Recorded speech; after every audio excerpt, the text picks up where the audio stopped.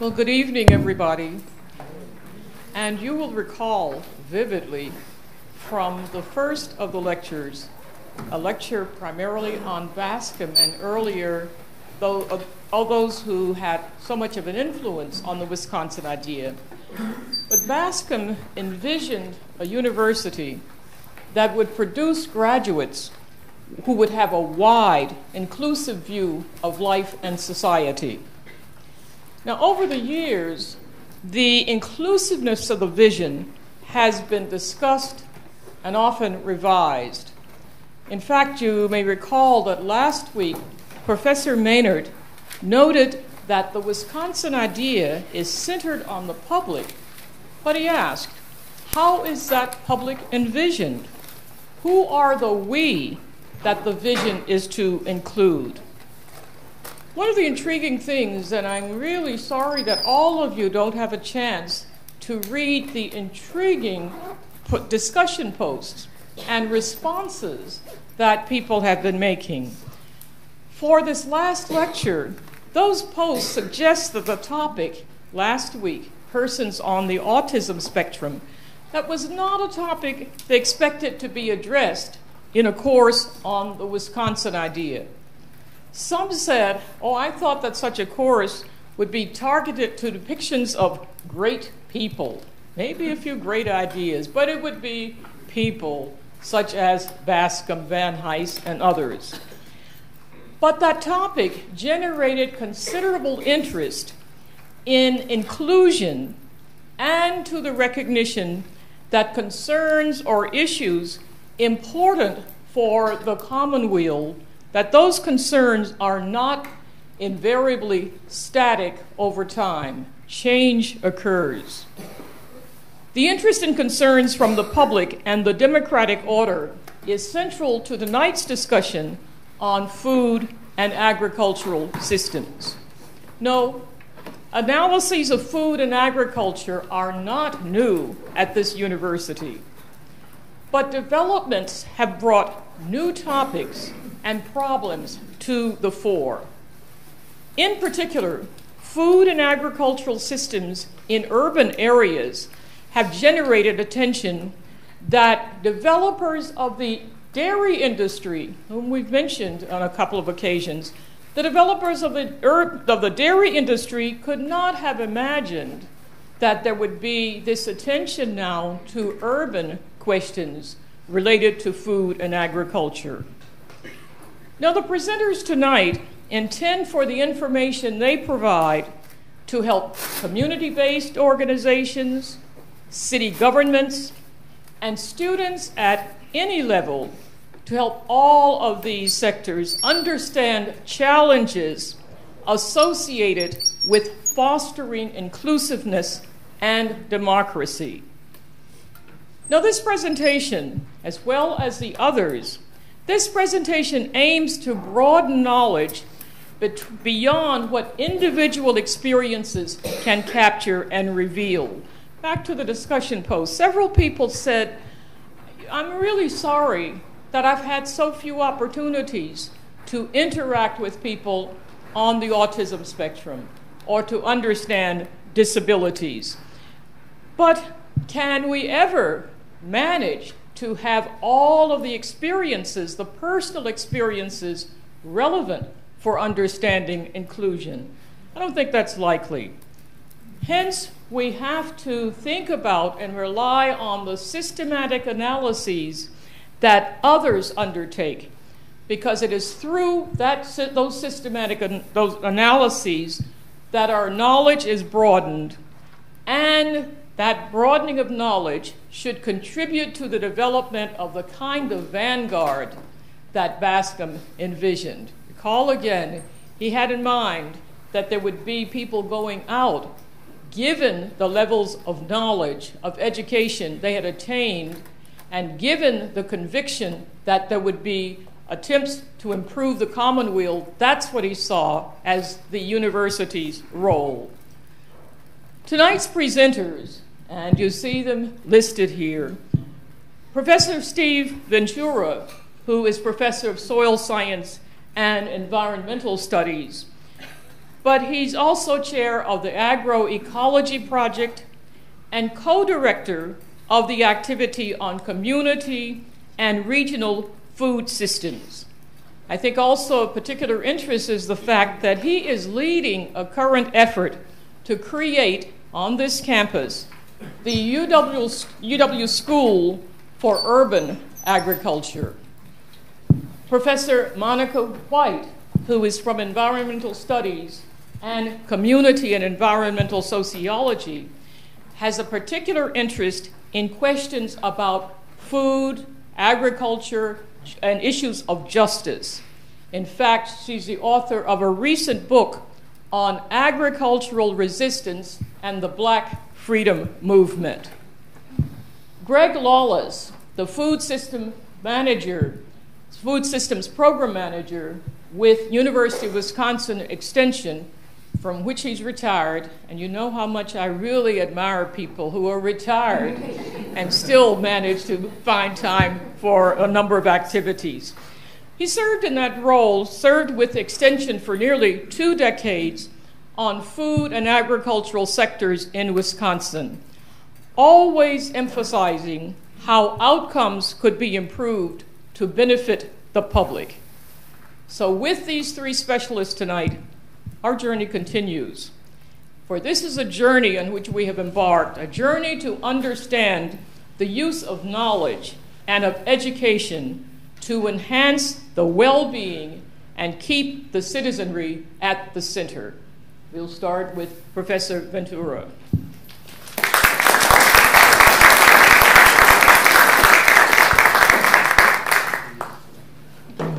Thank you, Professor Merritt. So this is what we're going to look at tonight. I'm going to pretend that I'm a historian for just a little bit and talk about some of the pre-Wisconsin idea, precursors to Wisconsin idea. Then I'll talk about something called the Community and Regional Food Systems Project and how that, I believe, embraces the Wisconsin idea. Then we'll have Greg talk about a couple of projects in Milwaukee, and Monica about her book and about some of her Detroit experiences. Before I launch into that, though, I think it has become more common to recognize that we're gathered here tonight on the ancestral lands of the Ho-Chunk and other native communities that managed this land for 100 centuries before European settlers, and we thank them for sharing that with us. So we're going to go from mad cow, I'm the bad cop, to happy cow as we go through this tonight. We will start with the founding of the University of Wisconsin. It was written into the state constitution, intended as a great public university. The first class was maybe 7 students or something like that, so it took a little while to build up. It really got a boost in the arm with something called the Morrill Act.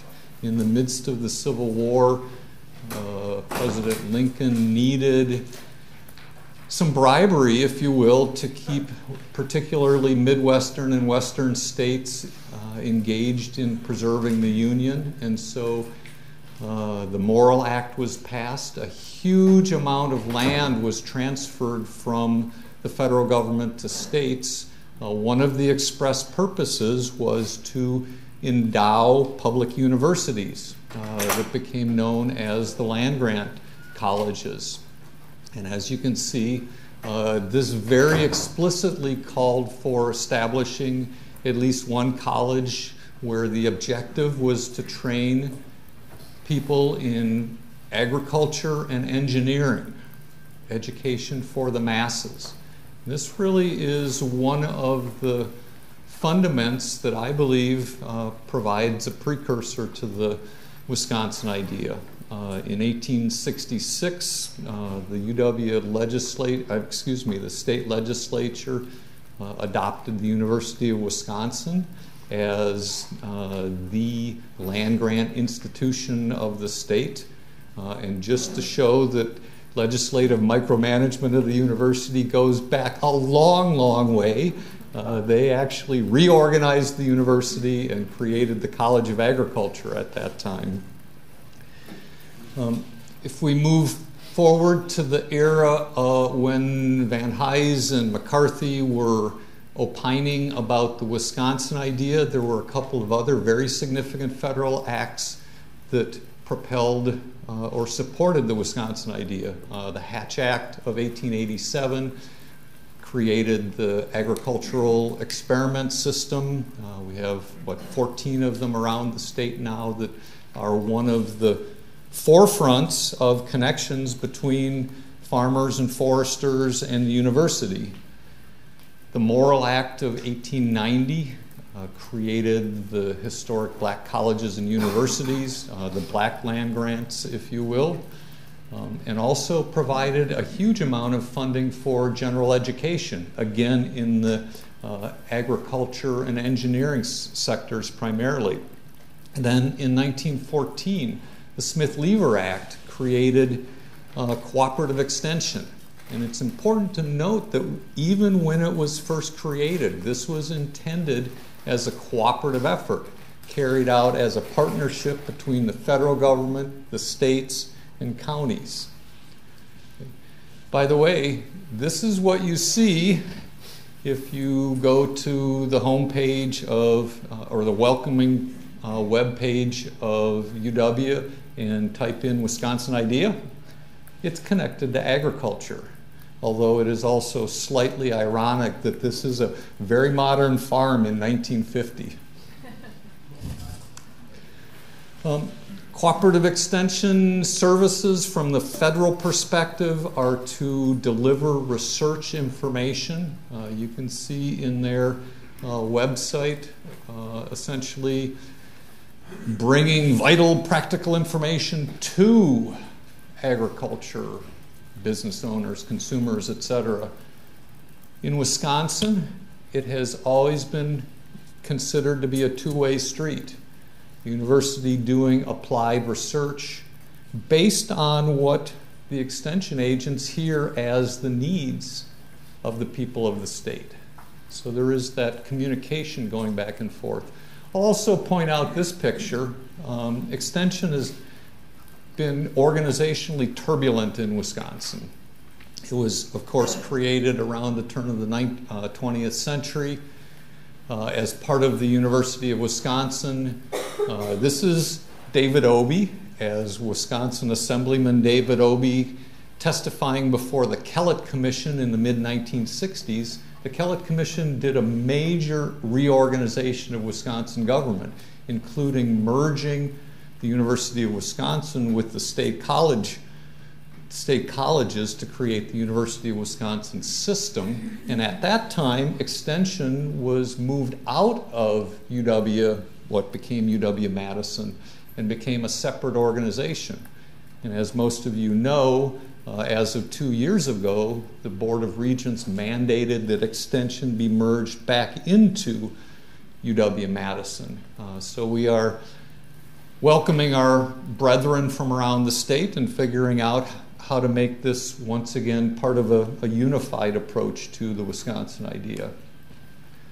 The land grant system has been immensely successful, at least from the perspective of providing this country with cheap food and stable agriculture. If you look across the country, it is responsible for the many, if not most, of the tools and innovations that have created the mainstream agricultural system that we have. All of those technologies have consequences, though. And I'm just going to let this slide set run for a little bit. This is a lecture series that I do talking about some of the consequences of our industrial type of agriculture, consequences in environment, in farm productivity, in human health, in various forms in the environment, ethical questions and so forth, legal questions, and it has implications in our food systems as well. It leads to a public health crisis, if you will. We have obesity in this country that is, at least can be attributed rather substantially to the food system that we've created. And I've stopped it here to point out the irony. This is a low-income neighborhood where one billboard says, pay attention to what you eat. And the other billboard says, and by the way, wouldn't you like some fat, greasy, non-nutritious food as part of your life? So this lecture goes on and talks about alternatives in modifying that conventional agriculture, in building more sustainable approaches to ag production, and in what I'm interested in urban agriculture. What my friend Will Allen of Growing Power calls the good food revolution. Learning to grow food in cities, not just for the food, but for what has become known as food justice. We had an opportunity to work with Growing Power with a USDA-supported grant, became known as the Community and Regional Food Systems Project. Big project, again with UW-Madison, Extension, Michael Fields Agricultural Institute, and Growing Power, this big urban agriculture operation in Milwaukee, and lots of community partners. I'll come back to that in just a second. USDA's goal in this grant was food security. That's a lot of words that basically say poor people have greater risk of hunger and poor nutrition, and children are very vulnerable. That's what we are attempting to address with this project. Like most big USDA projects, it had 3 required components: education, outreach or extension, and research. We explicitly included advocacy in this project because we knew that we weren't going to move the dial very much without speaking out about things like food justice. So the research had a number of characteristics, systems analysis, and working. The piece that's most important to me was this: evaluating innovations and promoting successes. People growing food in urban areas are already doing really cool things, and it's not been well documented. It's getting better. Certainly I hope that our project helped to do some of that. This is the wonky systems diagram that we use to explain this project as a communication tool. The most important thing to note in it is that that food supply chain is not just driven by the almighty dollar. There's a whole set of values, and these particularly come out when we're talking about urban food systems, where people are growing food not just to make money, but to enhance their neighborhood, to educate their children, to provide jobs for people that have difficult time finding jobs, and other social benefits. This became quite apparent when we started working with this wide cast of community partners. There you are, a little bit bigger. This project was a $5 million grant from USDA to UW-Madison. $2 million of that went directly to our community partners to help them do what they were doing, to allow us to come in and work with them, to learn and grow along with them. One of the coolest parts of this was something we called the Innovation Fund. Essentially, in 8 cities, 10 different projects, we gave the community organizations $50,000 and said, do something that you wouldn't be able to do but for this money that comes without a lot of strings. And just give us the right to look over your shoulder, learn from what you're doing, and hopefully amplify, disseminate the good things that are going on. And so, just very quickly, we had 10 community organizations that did 10 really interesting things. Walnut Way in Milwaukee enhanced their food processing and storage facilities so that the Walnut Way gardens would be more effective in marketing their products. In Detroit, Malik Yakini and the Black Community Food Security Network began work towards a bricks and mortar food cooperative. In Los Angeles, they chose to document some of the history of food justice in the local food movement. And it was fascinating for me to learn that this ties directly to the Black Panther movement in Southern California. In Cedar Rapids, a part of the city that was totally destroyed by flooding in 2007, the city and federal government said, we're not going to build levees that will ever protect this part of the city. And so one of the highest and best uses of that land becomes urban agriculture, growing food for the community. Here in Madison, Community Groundworks had a community orchard project working in the low-income neighborhoods of Northeast Madison. In Chicago, SIFPAC chose to put their funds into tools and products and supplies to support community gardens.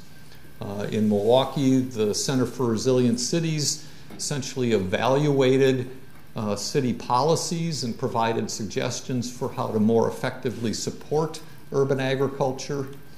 Also in Milwaukee, Milwaukee County Extension did a very rigorous evaluation of the potential for profitability in intensive urban agriculture production.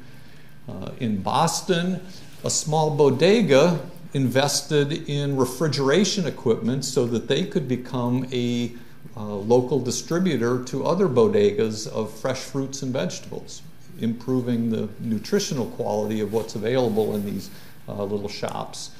And finally, in Minneapolis, the Women's Environmental Institute used their funding to enhance their urban farmer training program, including demonstrating the planting practices of Native Americans in this area.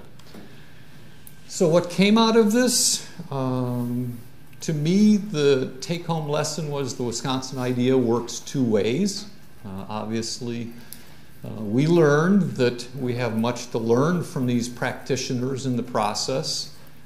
We also, of course, I believe, have much to share in our science, technology, training, advocacy. And what became quite apparent is that these only happen with extreme care. Trust building, clear communication, shared expectations, recognition of lived experiences, and acceptance of multiple worldviews. So I'm going to halt there. I think we're going to take questions at the very end after we've heard the three presentations. If you were wondering what that backdrop slide was, that was Michelle Obama digging up the White House backyard to put in a community garden or a garden in the backyard. The current occupant of the White House is a little bit more skeptical about this, I think.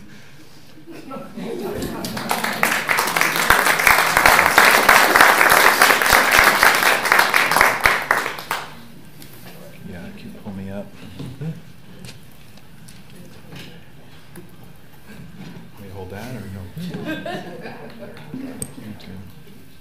I think it's on. Hello, can you hear me okay? All right. So my name is Greg Lawless. Just to correct a few things from the introduction. I've been at the UW, or was at the UW from 1992 until last Wednesday, a week ago today. So 27 years, but a few of those were grad school. And I'm not retired yet, but close in 1 year. So back going up. So that's this is the project. So I actually met both Monica and Steve in the project that Steve just described. I was the project manager. I met Monica in kind of a basement in Detroit. Do you remember? I spoke to the board of your group you're going to talk about. So we're all intertwined. And after that project, I kind of wanted to do another crazy systems project. So we had learned along the way from Will Allen how important compost is in especially urban agricultural systems. So I was driving down to Chicago a lot in the project, and I got to wondering how much, Petra, Sven, hey, how's it going? I was wondering how much food waste does the city of Chicago produce in a year? I just tried to picture it. You know, what would that pile look like? And then I was hearing all this need to improve soil in Chicago, so I was wondering, how does that pile of food waste compare to the amount of soil that needs to be improved? Could we basically improve all the soil in Chicago that's necessary to grow food and some other environmental services that I'll describe? I never got to study Chicago. It's a very big city. It's 2.5 hours away. But I was able to basically take that question to Milwaukee and wrote a SARE grant. SARE is a Sustainable Ag Research and Education grant. They're very competitive. I was very lucky to get it. It was a 2-year grant. We stretched it into the money into 3 years. But this is kind of the subtitle of my talk, If Only We Could Act Like a System. So having now be at the tail end of that 3-year project and we all tried so hard to think like a system. I just got to tell you, it's very difficult in our world to actually collaborate, cooperate, integrate, and plan like a system. So this is just some of the people in the project, some of the names in green. We didn't have photos at that time, but it was a very diverse group, very intentionally diverse in discipline. If we're going to study a system, we needed a lot of different academic disciplines. If we were going to change anything, we needed not just academics, we needed the public agencies involved. We needed some of the nonprofits who were involved in gardening involved. We needed a couple of very key small businesses involved, and then we got some corporate folks involved, sort of in a loose way, but they were helpful. We intended to bring them more on board, but once we got further down the road, but never quite got to that point. But the plan, all that we really promised, for $200,000, all we really promised was a plan. That's all we had to do. I kept saying that was my mantra, all we got to do is a plan. That's all we got to do. So it was kind of a strategic plan for a system. How do it's one thing to do strategic planning for a firm or an organization, but try doing it for a system where there's no boss. The thing about a system is there's no boss that says strategic planning 9 a.m. tomorrow morning. So why do we care about food waste? Well, you don't have to go into the stats. I mean, basically, we waste a lot of food in America, a lot. And this is we have a lot of hungry people, so there's a whole lot of problems with food waste. The EPA, Environmental Protection Agency, has been circulating this pyramid for a while. Right now, we send the pyramid's actually upside down. Right now, we're sending most of our food waste to the landfill. There's problems with that. I'll explain in a minute. Their first preference is that we reduce it in the first place. So, and you can see the other options. But in our project, we just narrowed our scope. We were only going to focus on composting, seeing how much could we compost, what would it take to compost more food waste, what would we do with that compost, what would pay for it all.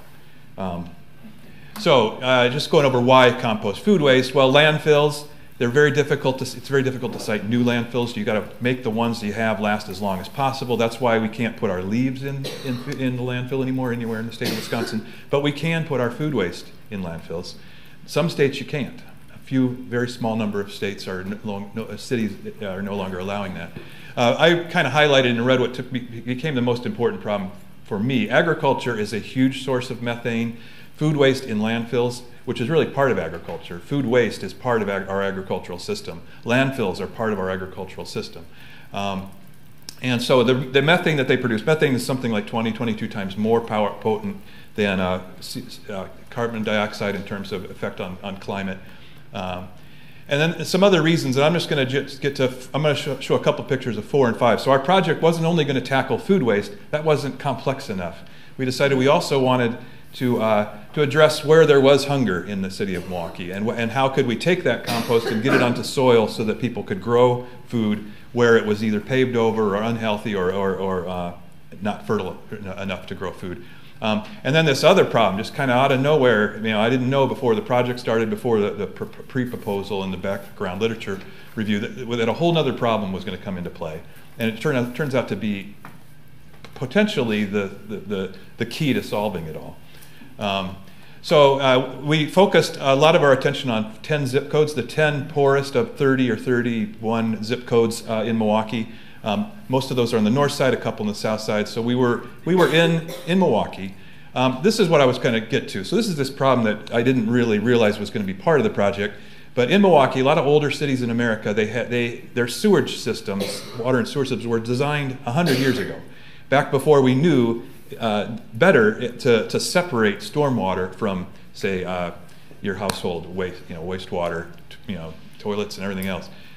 So what happens in Milwaukee in these older parts of the city is it's a real complex system here. Basically, if there's too much water, it's got no choice to flow both the sewage and the stormwater into Milwaukee's 3 rivers, which eventually goes into Lake Michigan. So why does that matter? I'll try to get that in a little bit. It's something called green infrastructure.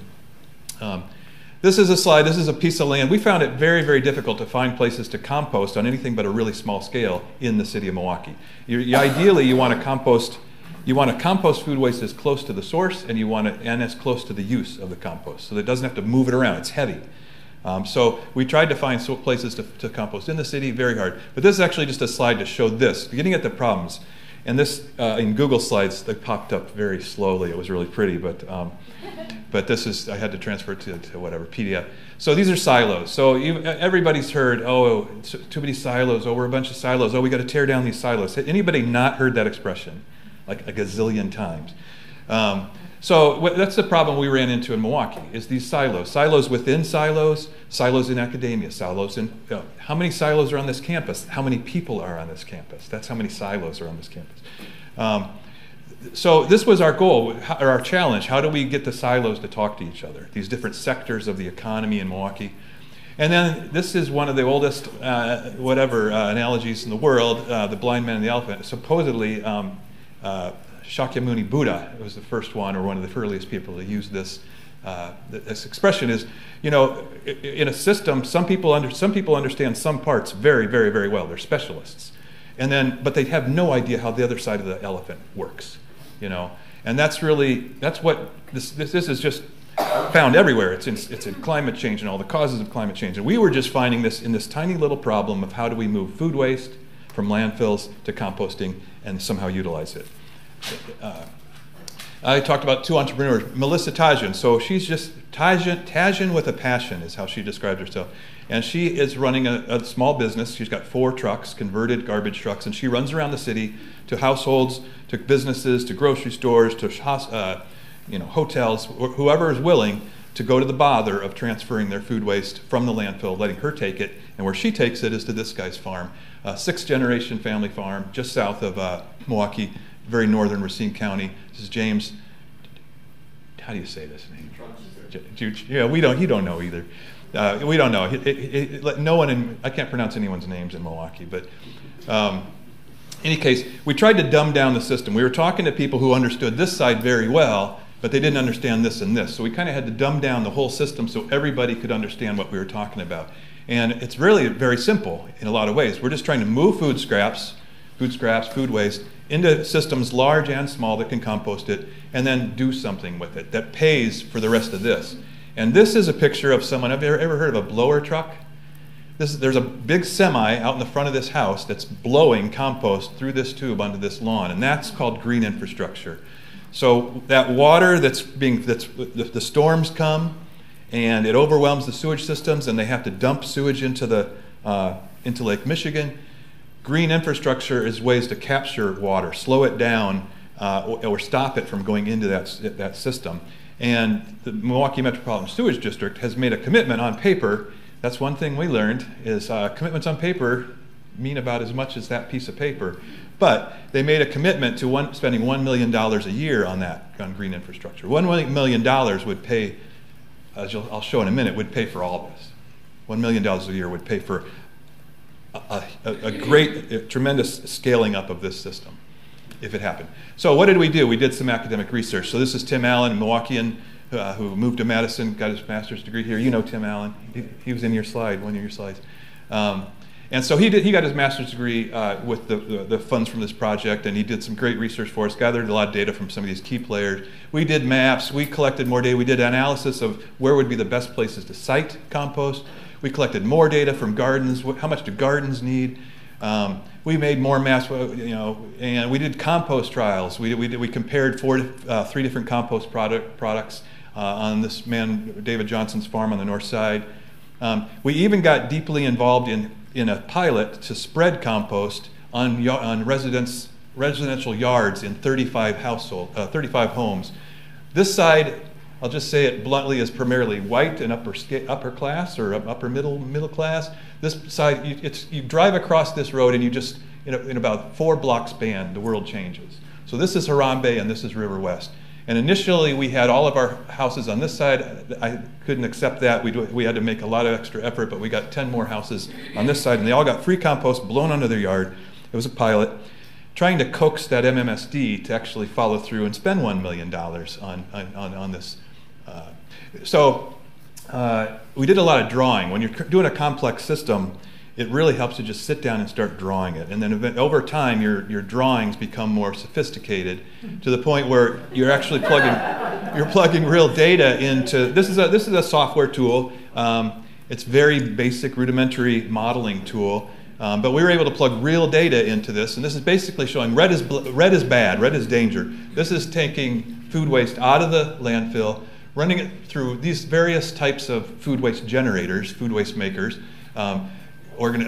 hospitals, restaurants, residential homes, grocery stores, etc. Running it through Compost Crusaders up there in the purple. That's the woman I showed you. She's sending it over here, and it's getting combined with other food waste, so combining food waste, eventually combining it with yard waste, making a finished product, and then getting into F&G, farms and gardens, and green infrastructure. And there were several different players we were kind of mapping there. And we were able to run scenarios. Our data was never good enough. People protect their data, they don't want to share their data, they have competitive reasons for not sharing their data, they're too busy.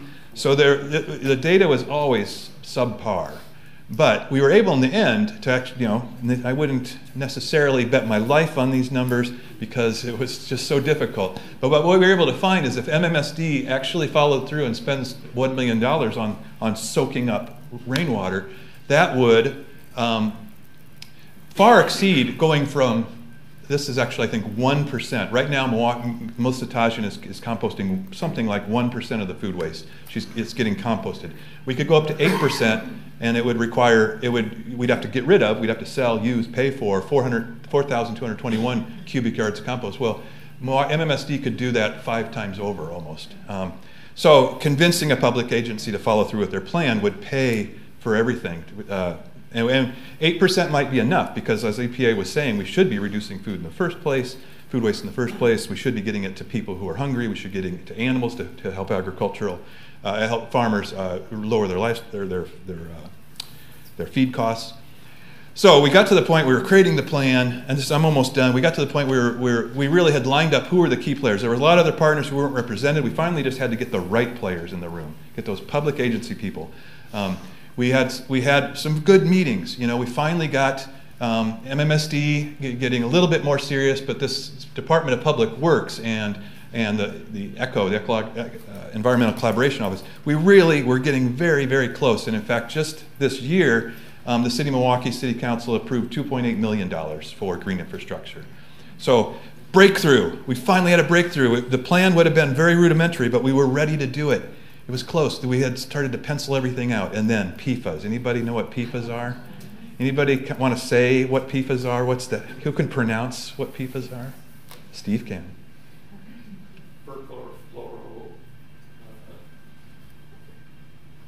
It's hard.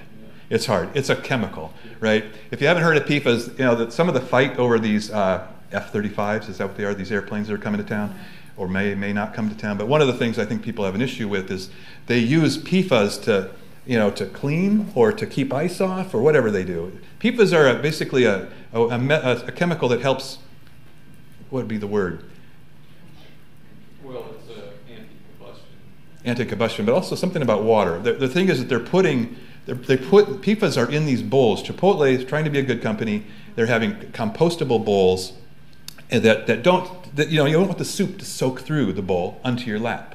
So they put PFAS in there as just some not too dissimilar from what why the airplanes use it. It's just a method to just keep that soup off your lap. And they were doing it for all the right reasons. But this all happened, this all came out in the news this May, June, July, August. So we were this close to a plan. And now everybody's thinking, oh my God, these are, we don't know a lot. We don't know for sure, but they're linked to cancer. with some research, and we don't even know the half-life of these things, at least 500 years. So Milwaukee's sitting there, I'm in the city hall, we're in the mayor's conference room for the final meeting of the project, and they're saying, you know, now we got all these people concentrated on James's farm, do we really want to go spreading them all over the city of Milwaukee? So the whole system's kind of fallen apart because now there's no longer a buyer at the end to pay for it. But I believe actually the city's actually going to do their very best to figure out how can we use them. Can we put these PFAS in places where they're not going to do food production? If we're just trying to soak up rainwater, there might be places that would be okay. And then really most of these PFAS I believe are going to be, they'll be removed from the system. It might take a couple of years. But I believe that the will is there to do this. I think Milwaukee is, there's other cities that are ahead of Milwaukee, but there's a lot of places that are far behind. Where Madison, I would say, is not as far as Milwaukee right now in terms of thinking these things through and trying to make this happen. So that's, I think, it. Oh, and I think you might have been asked to read an article about collective impact. Unfortunately, Steve, I thought we'd have more than 15 minutes. I probably already ran over. So I'm just going to, there you see it, there it goes. That was that. So what would it look like if UW-Madison became world-renowned for interdisciplinary, multi-sector systems research to solve complex problems? If anybody's willing to say that we're already there, I would disagree. I don't think we are there. And I don't even know if there's what university in the world could actually claim this right now. I don't think we're doing much. I don't think we're doing anywhere near enough interdisciplinary systems research. We've got a lot of departments, we've got a lot of silos, and we're not doing this right now. But we could. We could. We got all the talent on this campus to do it. So that's all I got.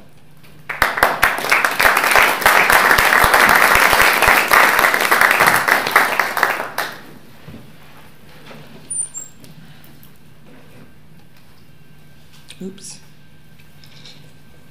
I don't want to just take it. Okay. Oops, sorry, I left it. Hold on. I'm whispering into a microphone.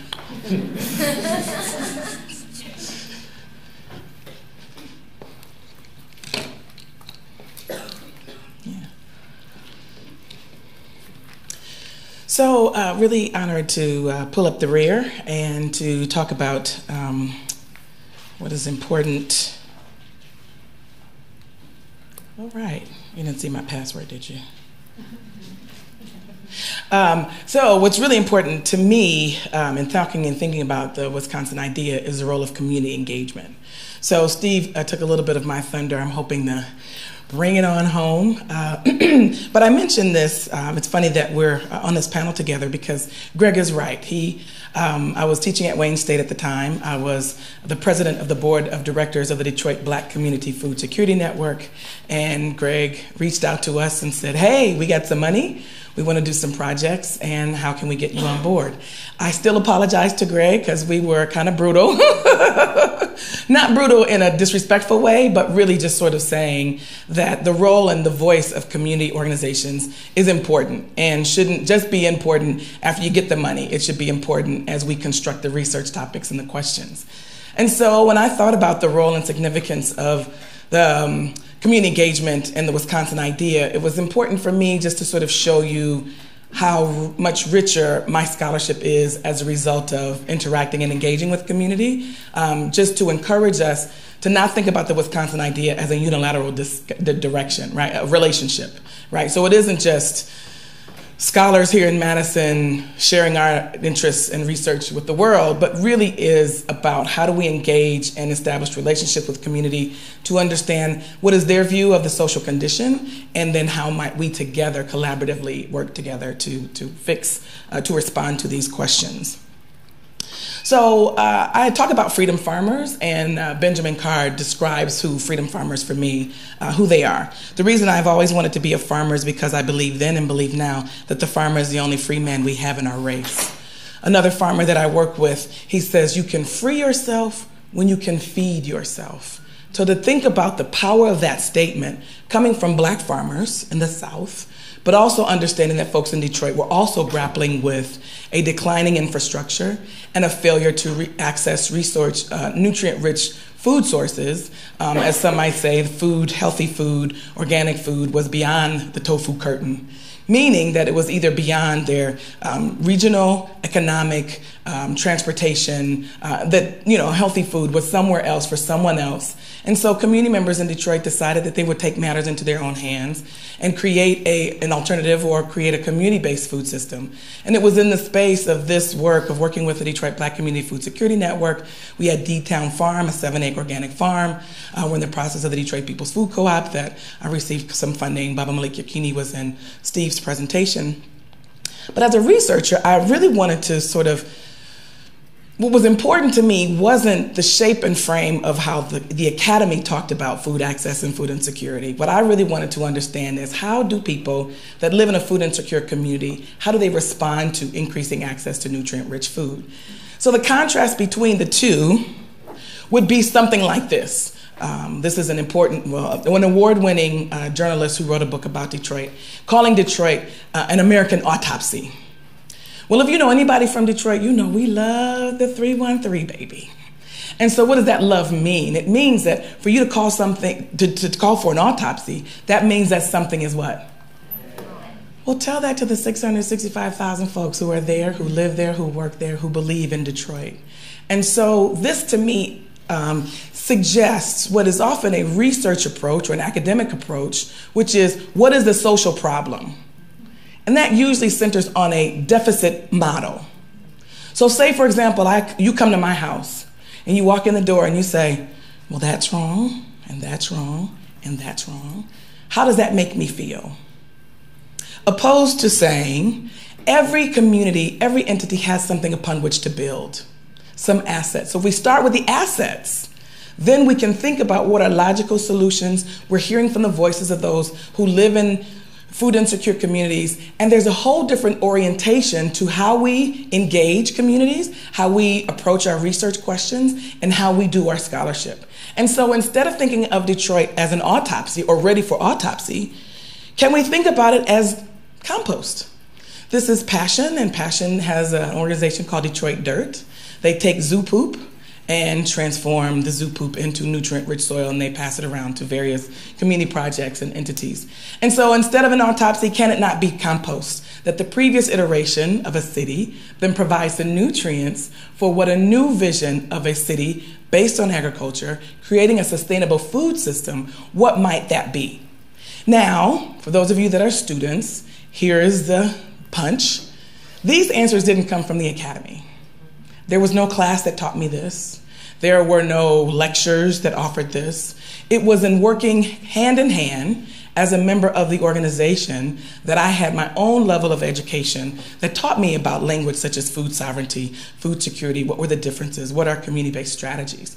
And so it was in conversation and building and working with folks that my own awareness was able to sort of think about, how might my scholarship help the movement, instead of me going and saying, you know what, I read this theory, here's what you need to do. That wasn't my approach. I looked at what people were doing. I wanted to understand, have there been other moments when Black folks particularly have turned to agriculture as a strategy of resistance and resilience, and the outcome is working toward community health and wellness. And so that led to some research questions. How have Black farmers organized in collectives and cooperatives as a strategy against racial and economic oppression? How might cooperatives function within food justice communities in an effort to work toward community wellness? I also asked the question, how does agriculture, as people who do this food work, as they understand it, offer us a different way of thinking about resistance to economic, political, and social oppression?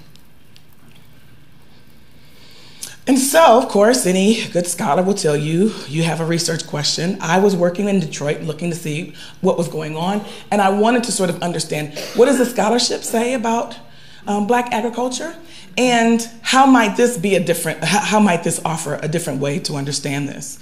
And so what I found was the majority of the scholarship suffers from what Chiminanda Adichie calls the danger of a single story.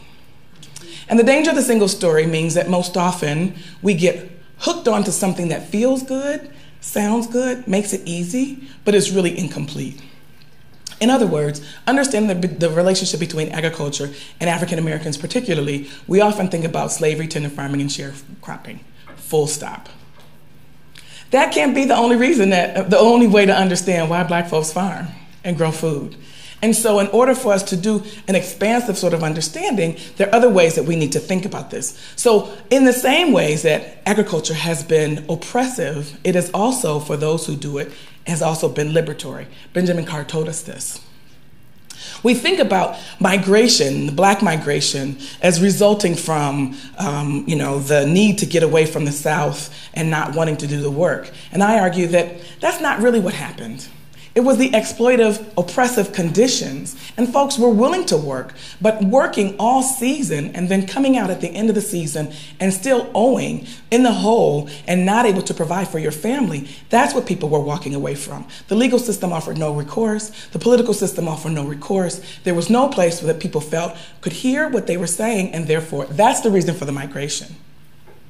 So I really think that looking at changing that frame, one from oppressive to one that is liberatory, allows us to think differently about the stories we tell and the stories we hear. But I could not have done that had I not had my ear to community. And last, I think, as I mentioned already, the danger of the single story means that other voices, other narratives are muted, and then people feel like, well, we already know the answer. But when you listen to community and you hear the ways that they're engaging agriculture, as I said, it didn't happen in the academy. It happened in community organizations.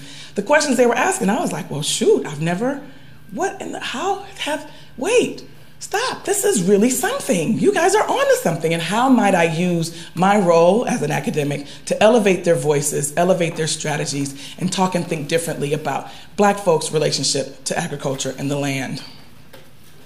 So, in thinking about social movement strategies broadly, Rojas, while even he was talking about black studies departments and black students' protests, describes social movement strategies as disruptive versus non-disruptive. So one example of disruptive is, I'm going to boycott or protest in front of your establishment, which means I'm going to stop the flow of capital, right? And so this is disruptive. A non-disruptive strategy might be a hunger strike, or some way, a red ribbon around, right? So it's not disruptive, it's not stopping your business, but it is a protest moment. Everyday Resistance, Scott and Kelly sort of talk about the ways that people have a feeling that they're being taken advantage of, they're being exploited, and they do things to counteract that feeling, that response. And what I would say is, while valuable and important, these are sort of protest moments. I don't think that they fully talked about resistance as having a political frame. It was, I'm mad, something's wrong, I'm gonna do something, throw a monkey wrench in the system, but it doesn't allow for those who resist to have a political frame to understand what was happening, to articulate that. My dear friend Bahati Kuumba at Spelman talks about gendered strategies and the reality that women are often excluded from political process and from even the social movement organization's leadership. And we can look at the civil rights movement and look at who are the voices that we elevated and who are the people that did a whole lot of the work. They were women. And so she argues that while women are involved in other strategies and moments of protest, women were also creating these spaces that were specifically for women. So you may have a breastfeed-in to protest laws against women breastfeeding. The case in Nigeria where women were speaking out against the Shell company and their threat was to just disrobe, which is a sign of such disrespect that they could, so it's using power within our spheres of influence as women. And my argument is that in listening to communities and how communities organize and how agriculture offers us a different way, a different frame to articulate resistance, I offer collective agency and community resilience, which I'll talk about. So if we think about the previous examples of resistance strategies, disruptive, non-disruptive, everyday, and gendered, this may be gendered, but I don't know. Let's see. Let's see if we can get this to work.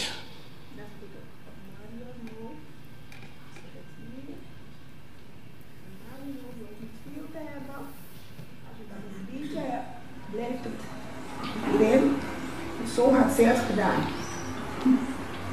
Ja. En waar had ze dat gedaan? Edith, op het slavenschip, of in Paramaribo of in Afrika? In Afrika. Oké. Ja, had ze dat gedaan. Ja. En dan had ze haar gevluchten. Het is ARR. En dan had ze dan vluchten. Zo. Zie je? Ja. Is het dicht? Zo was het gebeurd. Dat is het gedaan. Zo gedaan. Ja. So this process. Zo had die mevrouw toen de tijd gedaan. En dan had ze toch een espresso in die haren. So what she's describing is that we braided seeds in our hair and carried them over from the Middle Passage. And why is this important? This is important because these seeds that were foods that were part of our culture. And it was important for us to bring that contraband and the way that we could do that. So black women's hair has always been political. And this is only one reason, right? So, I mean, this is one of many. And so understanding this need to bring culture, we're going on a long trip, we don't know where we're going to be. This rice from West Africa ended up providing a whole industry here, a series of crops in the US. And so how did they, so some of the food that we brought was here as a cultural celebration, but also understanding that it was the Africans who had the agricultural knowledge that even kept their enslavers alive. I think that is really important. So how then do we understand resistance using the frames that we had? And I feel like we fall short. And I would not have known about this frame had it not been for community engagement. Oop. Okay, sorry. Oh no. Okay, how do we progress this thing? Okay, ooh, all right. So the methodology for my scholarship and how do I engage in communities in particular kinds of ways? Well, originally, because I was in Detroit working with the Detroit Black Community Food Security Network, before I did any data collection, I attended a whole bunch of meetings. I wanted to hear and see what are people talking about, what does it mean, how are they organizing, and what does the depopulation of an urban area have, how does that encourage people to engage in food production as a strategy of resistance and resilience? So that required just sitting, attending meetings, and what have you. I also did primary archival and secondary sources, provided the material for the book. Additionally, I did lots of interviews, so I would spend the day in the archives, and at night I would find black farmers, because often I found that it wasn't clearly as easy as the documents presented, and so there were some points where I needed some guidance and some direction. How do I understand the legacy of Booker T. Washington versus George Washington Carver? How do we engage this work, and what was the history of these cooperative organizations and what have you? And so originally the book was going to be from 1880 to 2013, and my dear friend Sunayata Chaju at the University of Illinois, he was like, Mo, you're never going to get tenure. You can't write a book that long on black agriculture. So what I did was I concentrated on the organizations. I kept a roll of the different kinds of activities, various cooperatives and collectives. What did they do? And then how do we categorize that? And then I concentrated for the book on 3 specific organizations historically, but was able to sort of use their strategies and articulate that, and that was the foundation for understanding collective agency and community resilience. So I think when you think about community engagement and the Wisconsin idea, the origin of the research question came from the community. Members of the organization were doing the work, and I wanted to understand other examples. Is something wrong? Okay. Oh, was it too loud? Okay. I'll whisper. Okay. So the origin of the question, I wanted to make sure that my scholarship was useful to the folks in Detroit who were doing the work. And so I didn't come in and say, hey, I have a research question. I said, I just have an idea. I want to understand why black folks are returning to agriculture. And then it was through this asking and sitting and listening, I was able to develop the research questions. An engaged research methodology means that at all points, I was asking people, what is it, in addition to clarifying any questions that I had with the data, I also wanted to make sure that there was honesty in the idea and the essence of the work that they were doing. I think, as I mentioned, you can have 2 different kinds of approaches. You can have one that starts with assets and everyone feels richer because of it, or you can start with the deficit approach, which actually does leave a lot of stones unturned. And, community responses and engagement. I always take my data back, and anyone who's been interviewed or anyone whose work, I ask them to read it. Am I true to the data? Am I true to the essence of the ideas that you have? And then the question I often ask, if I don't have any skin in the game, I wonder if it's my fight. It is important for us to articulate and to do the work, but also making sure that we have our own own reasons for why we're engaging this work that is respectful and honorable and engagement. This leaves you open to vulnerability. I don't know how nice we were to Greg. He forgave me. But we were really challenging. And I think that vulnerability is a part of what it is that we do in terms of the academy.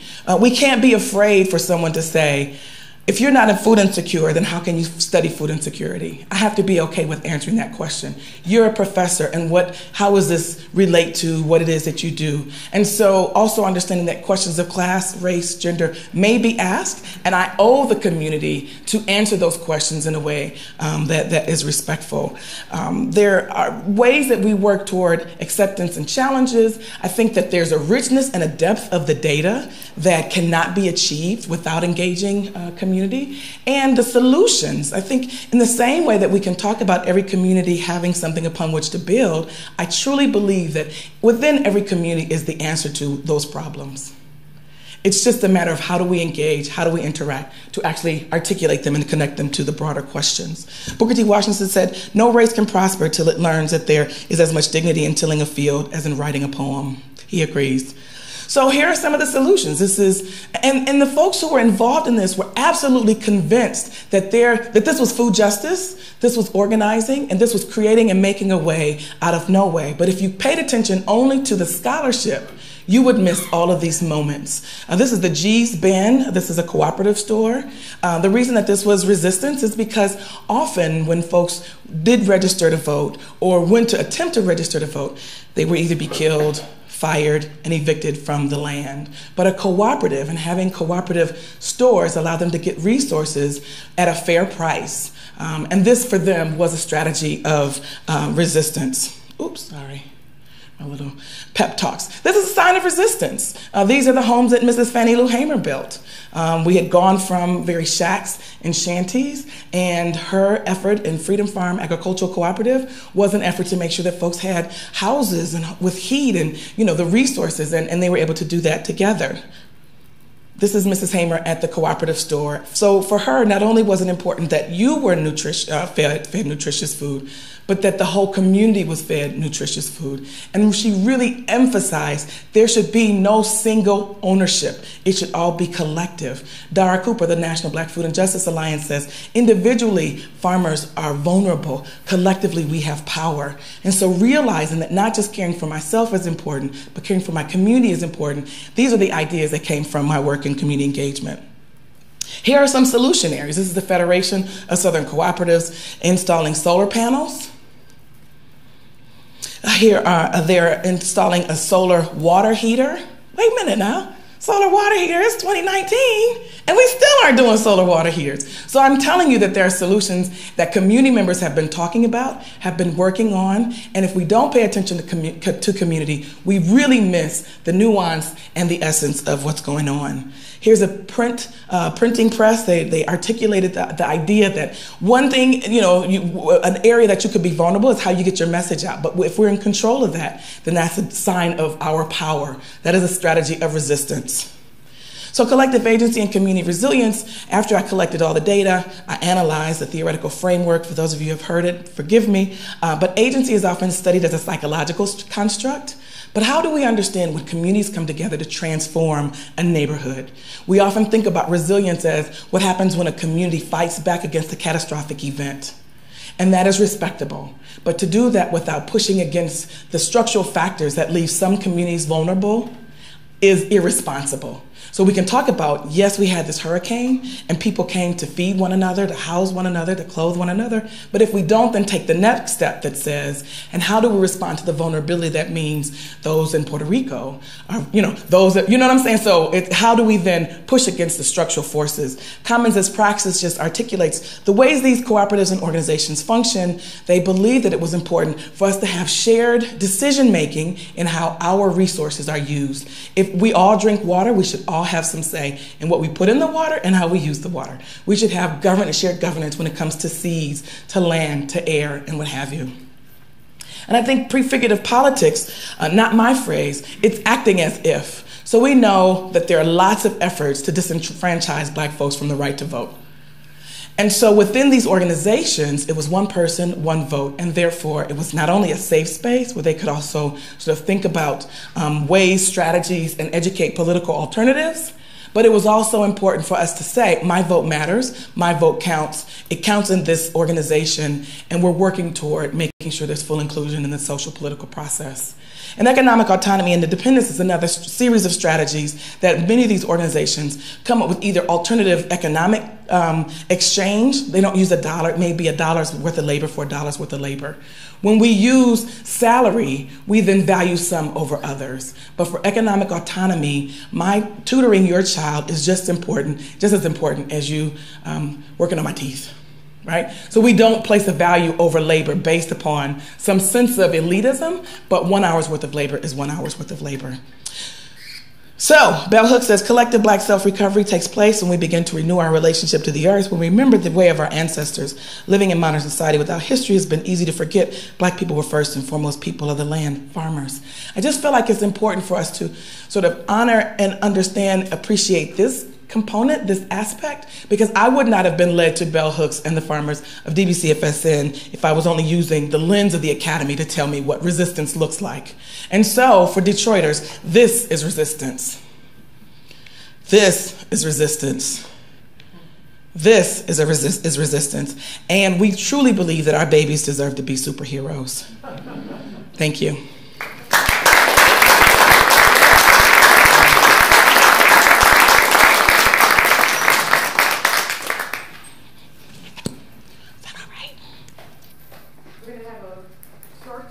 Or questions.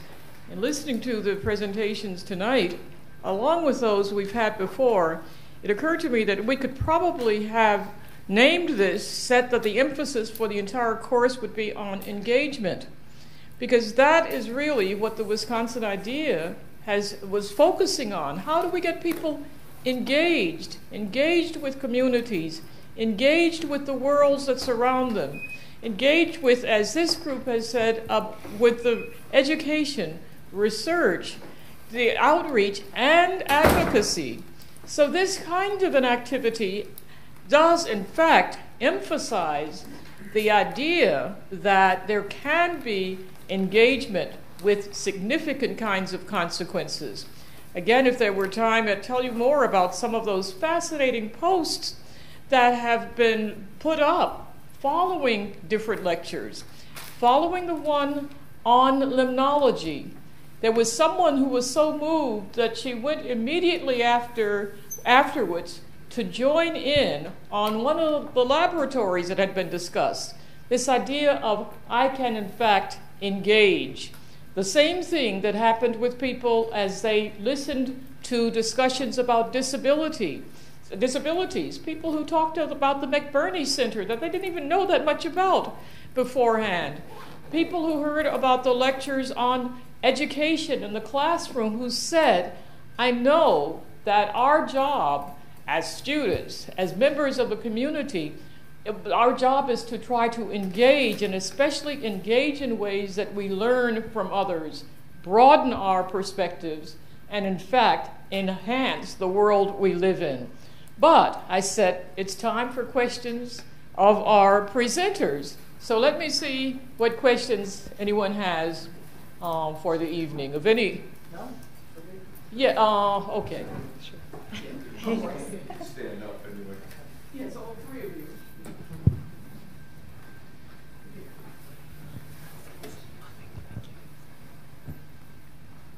Hi, thank you very much for very interesting presentation.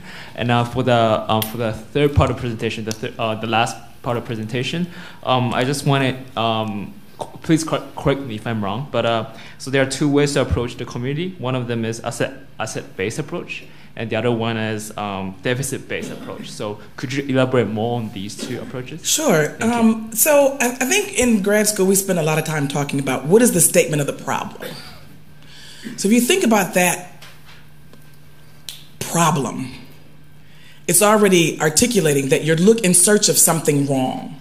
Now, that's not how we do it, but it is what we end up doing, right? And so if we say what is the statement of the problem, then that leads us to looking at a deficit approach, what's wrong with communities. And I think it gives us a sense of elitism that we are the ones with the answers, and we're the ones who are best qualified to respond to resolve everything if the world would just listen to us.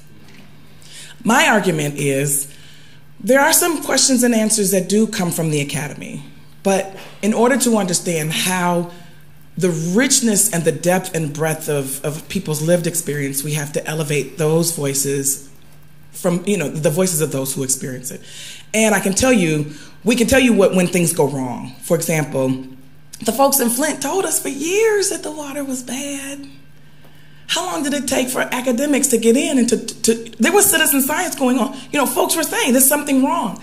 And so we weren't listening. So part of it is that we don't listen. Part of it is that we come in with our own answers, our own solutions. And I think that all of these are problems that take place outside of true engagement. And when we truly engage, then we're looking for not just what is wrong, what isn't working, but we're starting from a place that there has to be something upon which we can build. And there are solutions in that community, and I hope that's helpful. Thank you very much. Thank you. Okay, So I have a question around this topic of community engagement and the academy. What are the institutional expectations and reinforcements and incentives for having it be a two-way flow, information out and input coming into our institution to help set priorities, to inform the work we do, the questions we ask? Is that for? That's for all three of you. Let me give one response to that. The incentives are not very good. There is an organization called the Mortgage Center for Public Service on this campus that does provide some support for engaged scholarship, but the usual reward system, things like tenure and post-tenure review, do not very well recognize either public service or community engaged scholarship. We have some folks that are working on changing that, and I hope that within the near future, that in at least tenure guidelines there is explicit recognition both of engaged scholarship and service to the university and to the community. Hopefully that's something that we'll do a better job. At least we're aware of the deficiency at this point. Well, I'll just take the asset approach, right? And I've worked in extension my whole career, and I think it's a fantastic system. I think had we not invented that 100 years ago, we would have to invent it now because it's what works, and it's in every single county. I think it's fantastic in many ways, and it is doing engagement. I mean, those county workers out there are doing pretty much just exactly what we've asked them to do. It is engagement.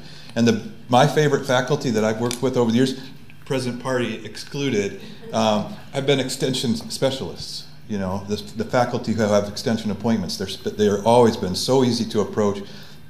People like Scott Rankin, chair of the dairy science department. I mean, I could always go to them for help, especially if it was to help someone at a county level or in a community. So I think we are halfway there, or at least halfway there already. So just got to keep extension. Yeah. Oh, can I? Okay. So just really quickly, I think the majority of my career, I have done the community work outside of the institution. And there were lots of times I couldn't even tell my departments the kind of work I was doing in community because they were telling me that I was using my time, I was mismanaging my time. So it wasn't until I got here that I was able to be in a place that honored and appreciated my work in community and actually encouraged it. I think there's some engaged scholarship components that are working their way through the tenure and promotion, but it was a separate full-time job. I was running 3-hour meetings in Detroit as a board member from my apartment, my house in Madison. And I mean, so there was a lot that, in addition to the teaching, research, and service, there were also ways that I was, and it hasn't always been valued and appreciated. So I do think that as a university, there are some ways that we need to be thinking about how to really truly honor and create the opportunities and the spaces for students and faculty to do more of this work, but also make sure that it counts when it counts, which is tenure, promotion, grants, and what have you. We can't ignore that and say, yeah, community, but then when I'm coming up, having worked in community, say, yeah, but that doesn't count. I think we probably only have time for about one more question. Thank you. How important is it, and in what ways, that funding for the projects mentioned specifically tonight come from federal sources, the USDA or the NIH, as opposed to private sources, say the Whole Foods Foundation, or does it matter? In some senses, money is money. The advantage of the federal sources is there are mechanisms in place to amplify those messages. There are tools of dissemination that are kind of built in. The disadvantage is that the federal government is a huge bureaucracy, and particularly in working with community organizations, that bureaucracy actually is quite an impediment at times.